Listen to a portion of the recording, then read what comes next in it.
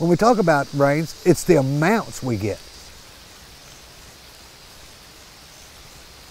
In this area, I'm pretty sure we're over 17 inches above normal rainfall for this year. And most of it was this spring.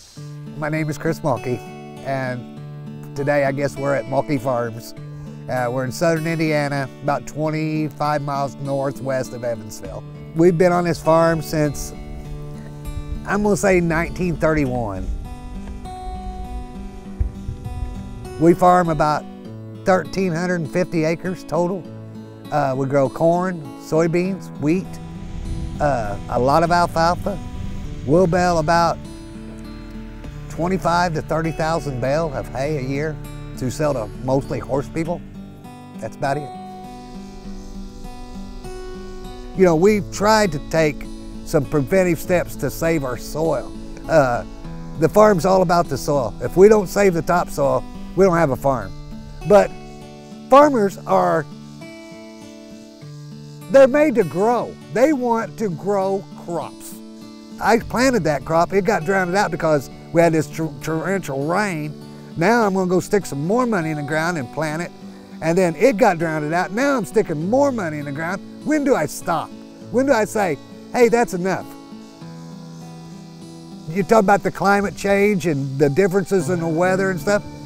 It's another challenge. It's more, you know, it's something else that we worry about as far as, well, what is that going to do to this crop? It's just the age we live in and the changing climate that we are trying to, you know, get ahead of it. And are we? I don't know that we are.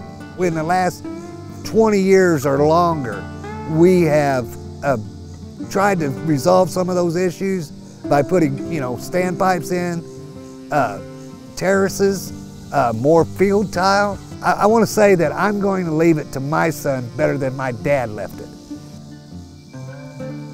If we do not have the soil left on the farm, then we're not going to have a farm.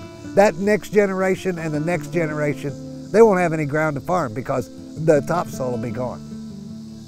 A good farmer, he's going to protect his land, and he's going to try to save his soil. He's going to they have so much pride. They are going to grow a good crop, whatever it takes.